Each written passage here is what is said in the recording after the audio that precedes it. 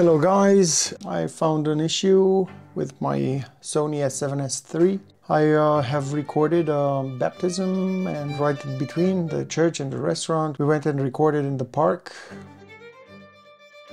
I used 100 frames per second, slow motion in the 4K, 4 to 210 bits, but not the all intra, the normal XAVCS. I almost lost the footage. I have imported in Final Cut, and Final Cut was seeing it as a black screen.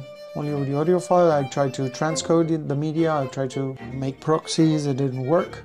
Then I tried with the DaVinci Resolve. Unfortunately, DaVinci Resolve thought the media was offline. I have tried this with both SD cards, because I recorded in dual slots, of course. One is my trustworthy Kingston 128 V90 card, and the other one is a Lexmark 2000, it's a V90 as well. And so two types of cards. Both cards have files that cannot be read by Final Cut or DaVinci.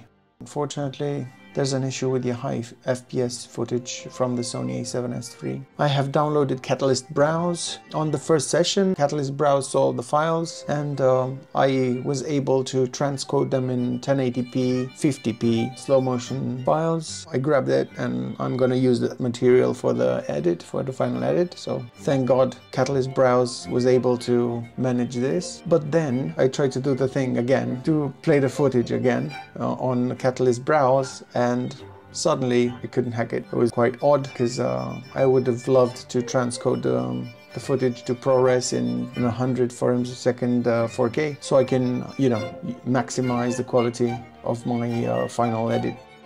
Thanks for watching. Tell me if you have the same problem. Hope this gets sorted soon. Bye bye.